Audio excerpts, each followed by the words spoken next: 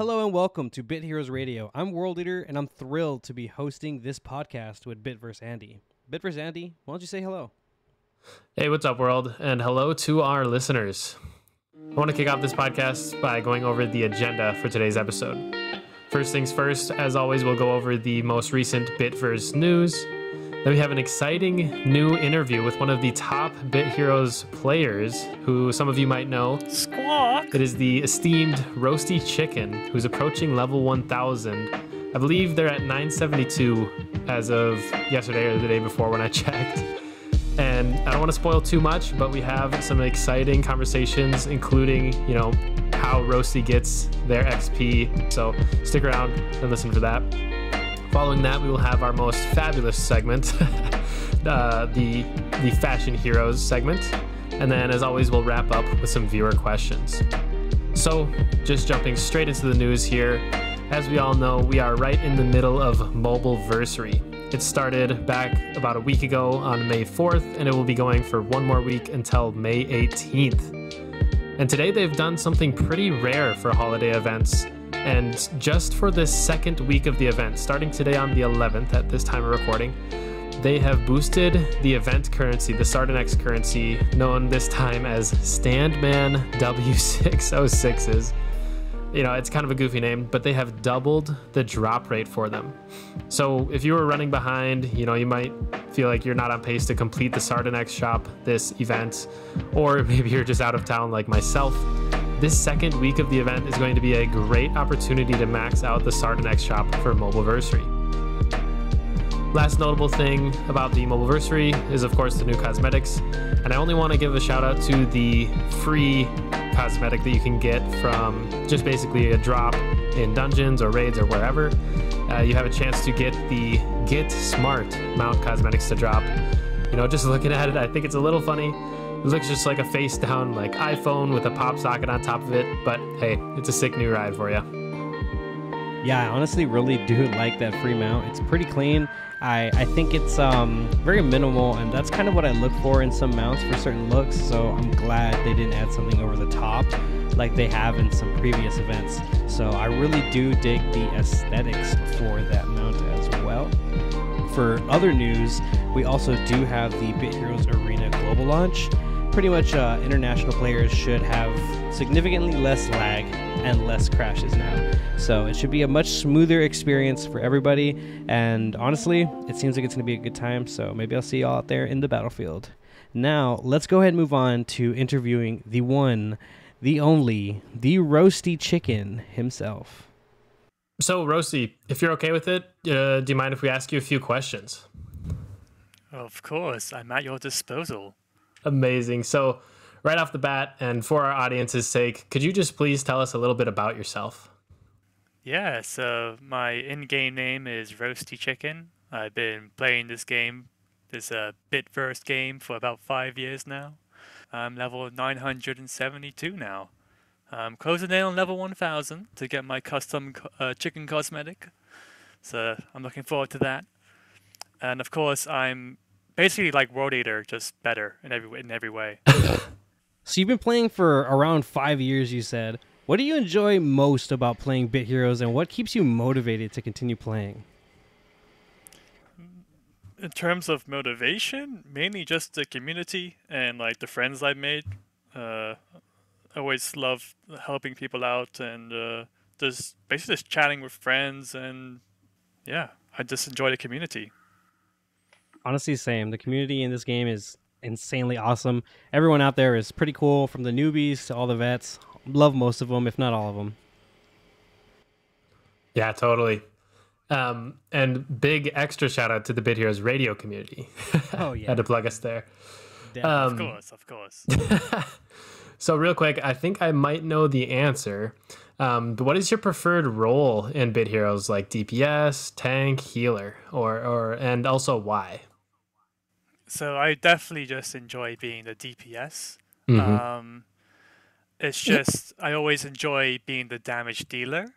And I've wanted to be DPS for the entirety of my time playing this game. However, the meta has shifted towards builds like 3x Stort and Witcham and full ancient builds, right? So at the moment, DPS aren't in a great spot, I would say. Um, but here's to hoping for tier 21. DPS are like kind of overshadowed by tanks right now, but I feel like it is a lot more fun to play that role. So I'm still kind of envious that you get to have all these really cool builds that you can do, and I'm just stuck with one or two sets because, I mean, if you want to be tanky and, you know, useful to your team, you got to play what's meta, and that's usually the same two sets, which is right now, in my opinion, probably going to be Witcham and probably a tie between Perk and Ceodon, since I'm not really seeing anything else. Yeah, no, I definitely agree that DPS have a lot more variety of builds to choose from, and it's a lot cheaper to run as well, especially for free-to-play players. Um, a cheap tank build will be a lot less effective than someone who's paying. Uh, you have to get all the runes, the enchants, the accessory, Yeah. ancients to have a good tank build, whereas DPS you can fly by perfectly fine with just the set. Um, and you can mix and match your runes more, you have a lot more leeway. So overall, it's just a cheaper way to play the game. I completely agree. I feel like every time I try a new playthrough, because I've done different playthroughs on multiple accounts, as you guys already know. I've tried DPS start offs, tank start offs, and of course bait and support. Support's a little harder because it's kind of like healer. And I would have to say the easiest would have to definitely be DPS, only because when I am running through it, it's kind of like how you said, for a tankier role, you really do have to have the exact runes you need. So like you're going for evade, you have to have evade, so on and so forth, you know. But DPS, you can literally just have a bunch of different things that pertain to DPS, like empower, dual strike, speed, damage, just random things thrown in there, and you'll still be better off than a tank going with random things thrown in their arsenal. So honestly, yeah, like DPS, definitely, I can see why you're going for it. Yeah, that's actually super interesting, and I totally agree, because when you're tanking, you want to have one thing at 75%, but when you're DPS, you do want that spread for what's called like multi procs and stuff. So totally agree. And Um, especially like Clover plays into that as well with spreading out mhm. your modifiers, right? I think Clover is very beneficial for DPS players, I think more so than defensive players. Yeah, Clover. Honestly, ever since Clover came out, it feels really nice. But I know you were talking about going for level 1000 earlier, and I saw that you're like 970s, I think. What are some of the best methods for grinding XP and gaining hundreds of levels quickly? Okay, so the best method and the cheapest method are different things. The cheapest way to get EXP is running raids on Bitcore.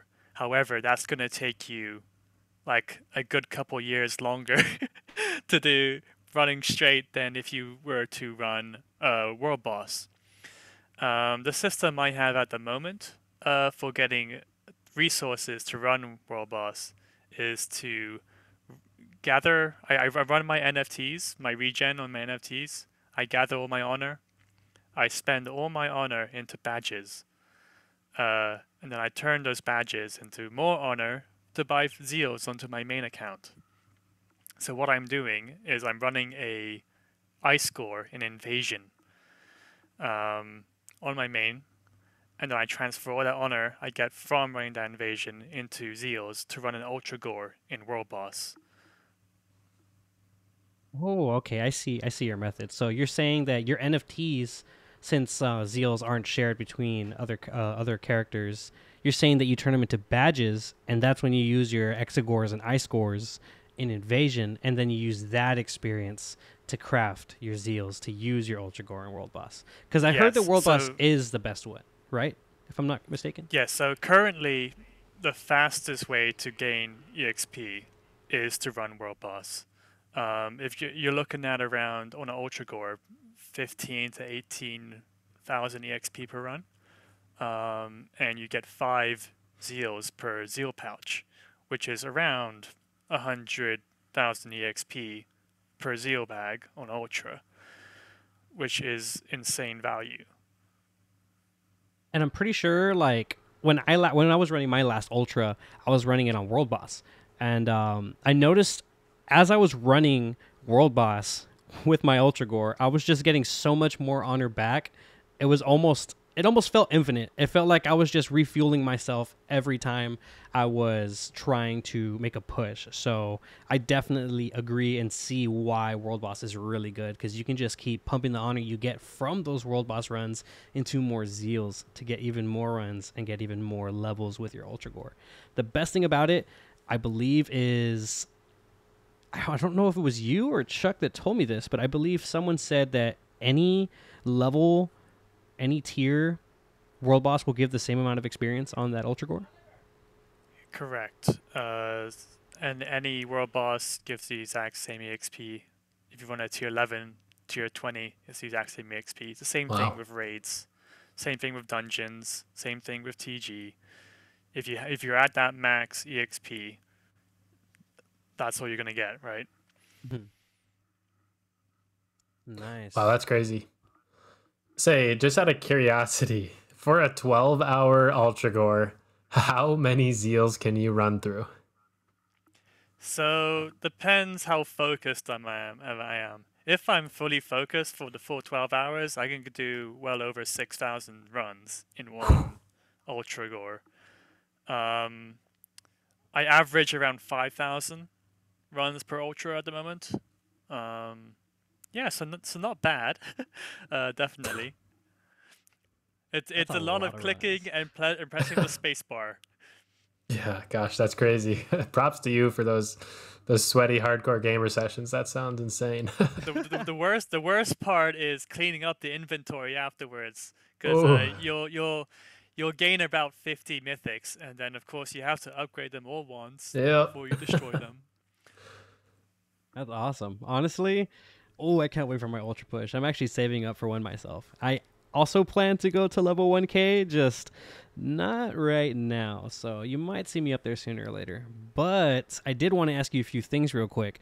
I know we're talking about some high-level stuff here, but do you have any tips or strategies for maybe like newer players, or maybe like, I'd say, mid-level players, those people that are around tier 12-ish to maybe, I'd say, tier 15 is about mid-game?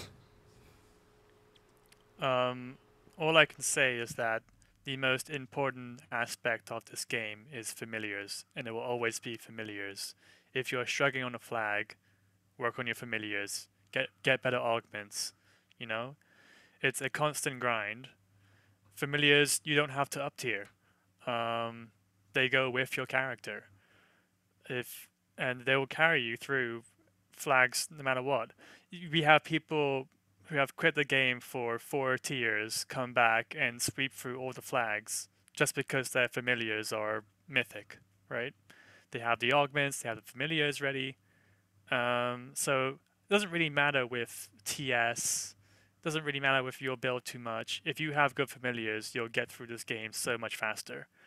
And I feel like a lot of people sleep on them a lot, you know? People just settle with like an epic. Yeah, I agree. I honestly think that familiars make or break any player. Like, you can be kitted out with the best equipment and have like really dookie familiars, and you won't be able to clear any of those dungeons for those really good ancients if you have really dookie familiars. That's all I gotta say about that. Speaking of dungeons, I know you did just clear the most recent D4, and I know you were the first one to beat it, if I'm not mistaken, correct? Correct, yes. Congratulations. Yeah, big congrats on that. That's awesome. Yeah, I ran that dungeon 3 hours straight as soon as it came out. Yep. It's a long one. I mean, runs in that dungeon are long. I mean, the winning attempt was about 20 minutes, 30 minutes long. So I think I did at most around like 20 attempts before I beat it. Not bad, not bad. Dang. Honestly, I don't think I'd ever get that close to beating a D4. That's really impressive, really fast. Again, huge congrats. I guess while we're on the topic of D4s, do you have any tips for maybe some previous D4s like Clover Dungeon or maybe any of the other ones? So as a player who's been current tier since tier 7, um, I only really know strategies for current tier. Um, all I can really recommend is that if a tier is 4 tiers behind, you can pretty much just brute force your way through it with tier 20 TS. Um, that being said, deflect is always a good modifier to depend on for D4s as well as evade. Again, defensive builds are a lot easier when you're a couple tiers ahead. In terms of trying to beat it with DPS, yeah, speed, go full speed and just abuse the turn rate of the system, right? I mean, definitely adjusting your build to what you have is the most important part of the game. You can't just follow a guide blindly and expect that you'll beat it. You have to understand how the build functions, how to use the skills in the right scenario, and adjust to what you have. Of course, if you're being out healed, if you can't do enough damage to kill them, you have to increase your power, or add another DPS familiar, or maybe reforge something into whatever modifier you want. I mean, I know Firium Helmet, they have many modifiers. Combust is very popular. Shock is also powerful because it hits the front. Yes. So, and of course, pets, right? So, the two pets I'm seeing that are working really well in the current D4 are Zordig and Kolg. And to understand why Zordig and Kolg are so good is important as well. Kolg being targeting front, so your RNG there would be to wait for your bosses to be in the front of the trash pack. And Zordig, you have to time your skills properly so that the boss needs to die first, right? So you have to time your skills properly for it to die first. If it doesn't die first, then you're pretty screwed and the run's kind of over. Because then you'll just kill the trash will buff the boss, and then the boss will be out healing you, out damaging you, and you just won't have a good time. If you don't mind, what build were you using, if you don't mind sharing that with us? Yeah, no, so I kind of knew immediately as soon as the default came out that this is going to be a DPS slash support. I originally started using Aeneas. I had a little fun Aeneas build with Savage and Spear of Iscarium, but with like 600,000 turn rate, which is a bit excessive, and rightfully so. The build did not do a lot of damage, so I immediately switched to a full Ancient DPS build with Shield of Iscarium, Thornstein Shield for Revitalize, Combust Firium Helmet for damage, as well as procs for pets and Revitalize. I started off using Soul of Iscarium, which was set to Combust for when I redirect. But I later changed that to Jacket, simply just to add another Thetheus to the mix, and to increase my speed and turn rate. So Jacket was used for that. Clover, of course, is an obvious choice to increase as much dual strike and power that I can, because of the fact that every time you kill a fam, they'll gain accuracy. So I want to have as much dual strike and power to make it as consistent as possible. And then finally was Evolvium. I mainly used it for a second Revitalize skill to help with healing, because some of those bosses hit really hard. I know I think his name is Espinar. He probably hits the hardest out of the bosses. So I felt like the double Revitalize really helped me there. Because I had, on my winning attempt, I had 0 deaths on all 3 bosses. Oh, wow. Legend. I felt that was literally just because I had double Revitalize, right? Um, That honestly sounds crazy. Like yeah, that I sounds really mean, smart. Honestly, like it, the it, double it it's revitalize a it's sounds a really fun good. build. I mean, the build fits itself into a couple of niches. It fits into a bait build because of jacket. It's your DPS build. It's the only DPS I had on the team. It was for Tetheus and myself. So I was a DPS. I was support. I was shielding. I was bait. Pretty much every role except tanking. Yeah, you're doing everything. That sounds crazy. Honestly, that's really insane, Rosie. Like huge GZ again. Huge congrats. Yeah, ditto. Um, just super curious, and it might be that tier 20 D4, but what has been what you would call your most challenging experience in the game? I feel like the past D4 Wheaty dungeon was, I think, a lot harder than this one, simply because they just restricted so much in that dungeon. They literally took everything that they've thought of up to that dungeon, put it all into one dungeon, and then added the fact that you start the turn with 0 SP.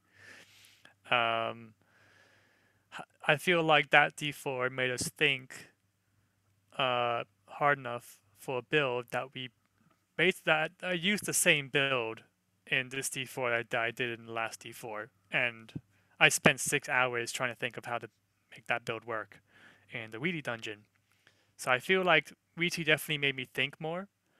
I already had the build ready for when the new D4, I can't remember the D4's name, Sacramentum, I think it's called. Definitely Weedy dungeon is the most challenging one I've faced so far.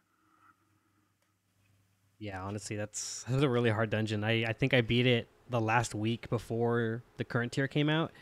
I was going at it pretty hard, and I know a lot of people were just going at it. And I was surprised that it was beaten the first day, I believe. And that person that beat it the first day, I believe it was a Adon or Oddone. I don't know how to say the name. Sorry, I don't, yeah. ADDON. Yeah, I still don't know how that build beat it because I think they were the only person that used that build that beat it with that build. And I know a lot of people tried replicating his build and they couldn't pass it. They tried replicating the familiars and everything, and I think he just got extremely lucky, but he beat it really quick, and then it took a while for others to beat it after that, I believe. Yeah, I think so. It took me 6 hours to beat it. I think That he beat day? it in the first hour. Yeah. You beat it that day too? What? Yeah. I'm cutting that out. Oh, that's good. Oh, I'm just playing. So, Rosie, you've clearly, well, you even mentioned that you've been playing for 5+ years now. How do you think the game has sort of evolved over time? Like, what are some of the most significant changes that have been made? By far the most significant change has been the introduction of Clover as an ancient. I feel like it's the most broken item in the game. My one worry about the item is that it discourages sets to be used, especially if you own Clover. If a new set comes out and you have Clover and you can't use Clover with the set, that set's just going to get ignored. Agreed. So I feel like there needs to be some rebalancing. I don't know how you would rebalance Clover. My stance with Clover has always been nerf it or embrace it, don't ignore it. So I feel like sets coming forward need to plan around Clover as an item if Clover is to stay in this game.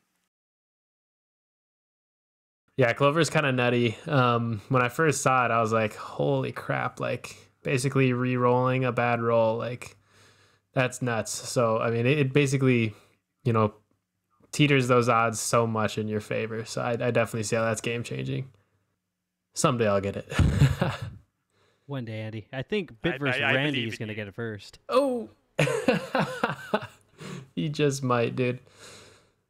Honestly, a lot of this information is really, really useful to all these players out here that are listening. Again, thank you so much for listening, guys. We appreciate and love you all. What advice would you give someone who wants to become a top player like you, Roasty? Have a lot of patience. um, like a lot of these high-end free-to-play players have been playing since they release. I think the highest level free-to-play player is around level 700. So to get where I am at, you do have to spend. My recommendation, if you are to spend, the best value is to get an NFT account. In terms of other values for the for spending your money, cred sales, buying XXL packs that give like 12 of each resource, waiting for events like Christmas and Mobileversary, which we currently are having. You know, if you want to get to where I am, you definitely have to spend in the game, sadly. And just for y'all wondering what cred sales are, there's this currency that is on the Congregate website, and it's using this currency called creds to purchase things in game, because you can play the game on their website. And instead of using real money, they show you creds. So you have to pretty much buy creds to buy in the game online. And for cred sales, they have these sales where you can go and buy a gift card from, I believe, CVS or Dollar General. I'm not pretty sure it's one of those two, or if not both, and it doubles or triples the amount of creds you get, something like that. And there's certain times where that happens throughout the year. It's not an every month thing, it's not an every week thing. You just have to pay attention, and trust me guys, you can spend very little and get a lot out of it if you wait for these times. But that is what the cred sale is, if you guys were wondering. So, Roasty, I am curious, what are some of your future goals and aspirations for Bit Heroes? At the moment, my only goal at the moment is to get to level 1000. That's just been my focus right now. After I've reached that, I'm probably just going to coast with playing my NFT accounts, having fun, taking those up in the tiers and stuff. Other than that, no. I'm a smooth sail, trying to focus more on in real life and stuff. Got a new job, which is awesome. So yeah, I'm just enjoying life. Nice. Well, hey, congrats on the new job, New dude. job, yeah. Yeah. All right, guys, that was RoastyChicken. Thank you so much for being a part of the show. You were great as always, and we'll see you next time. Take care, Roasty. Thank you so much. Take care, Thank you bro. so much for having me. Cluck. Anytime. Cluck. And now we're going to be moving on to one of my favorite segments of the show, Fashion Heroes. Let me go ahead and announce the previous winner from the last episode. Can we get a drum roll, please? Pocket Apple. Pocket Apple, you knocked it out of the park. We honestly thought that your look was really, really nice and very, very clean. Do you have anything to say about the previous winner, Andy? I will just say Pocket Apple's look has shocked the audience. I see what you did there. Speaking of shocking, World, I'm curious, isn't there some sort of shock mechanic in Bit Heroes? Actually, yes, Andy, there is. Shock actually applies a stack on the target with each hit. Upon receiving the third stack, they trigger an EMP, giving the same damage to all enemies equal to the amount of damage stacked. Wow, that truly sounds electrifying. Shocking indeed. But don't feel bad, Aaron. We honestly could not decide which one of the y'alls was better. It was just a community vote. We honestly thought both of y'all looked extremely sick. All right. And for this episode's contestants, we have quite possibly the highest anticipated 1v1 in Fashion Heroes of all time. The famous and esteemed Bitverse Andy versus Bitverse Randy, folks. Oh my goodness. If we take a look at Andy here, you know, I might be a little biased, but goodness, he looks righteous. You know, he's rocking almost what looks like a paladin set. You know, he's got that light pet. You know, he's waving that little wand with a wing. But he looks really dope. And then we do also have Bitverse Randy here. You know, you could say He's got more of a dark side vibe to him. You know, you can't really see his face. It's like a shadow. He's got that purple banner. He's got that sweet looking scythe. So this is truly a battle of good versus evil here. Andy versus Randy. I don't know. I think my vote's on Randy. He's looking pretty scary. No. I'm going to have to make a call out for all the Andy stands to vote for Andy in the comments this time around. So please, everybody, make sure you do vote in the comments below, whether it's Andy or Randy for this episode. And if you want to be chosen for a future episode, please leave your hero name and hero tag in your comments as well, and you might just be featured in a future episode. So moving on to our viewer questions. Our first question of this episode comes to us from Dirty Dr. Sprite, who asks, how do you get an NFT hero? Now, this is a question we get quite often, and it's a little bit complex. I won't lie to you. It involves, making a cryptocurrency wallet and loading it up with cryptocurrency, heading to the bitverse.io, their website, and, connecting your wallet to the Immutable X, inputting Ethereum. It's a long process. And then ultimately you will purchase it from either the Bitverse's website or Immutable X's marketplace.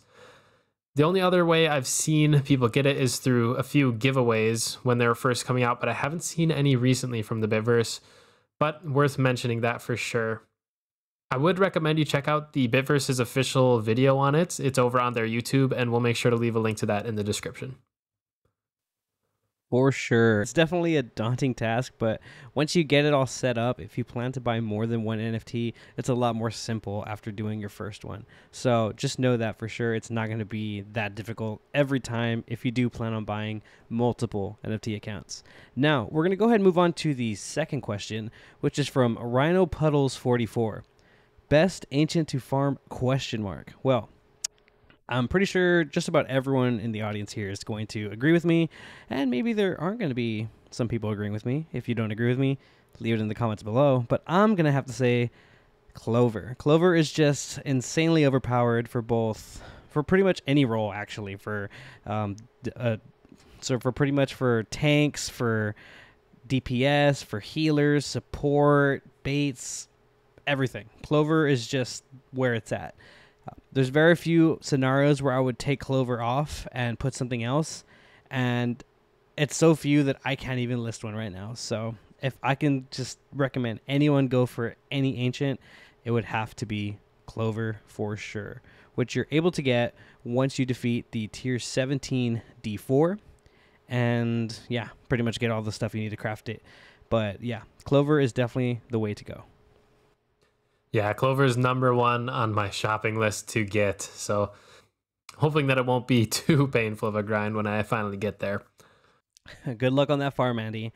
Thanks for tuning in to Bit Heroes Radio. We hope you enjoyed listening to our discussion today about all things Bit Heroes. As always, we want to give a big shout out to our community of fans who make this podcast possible. Yeah, totally. And if you have any feedback or suggestions, or perhaps viewer questions for future episodes, we'd love to hear from you in the comments below. You can also reach out to us on our Bit Heroes Radio Discord, which you will find a link to in the description. Before we sign off, we want to remind you to subscribe to both our channels on YouTube so you never miss an episode. Please visit both my channel, World Eater, and Bitverse Andy's channel, which you can find links to in the description below. And if you enjoyed the show, please consider leaving a like and comment, as it helps other Bit Heroes discover our podcast. Thank you again for listening. Make sure to vote Bitverse Andy for Fashion Heroes, and we'll catch you next time on Bit Heroes Radio. Roasty, is there anything you want to finish off this episode with? Yeah, my name is RoastyChicken, and I have a massive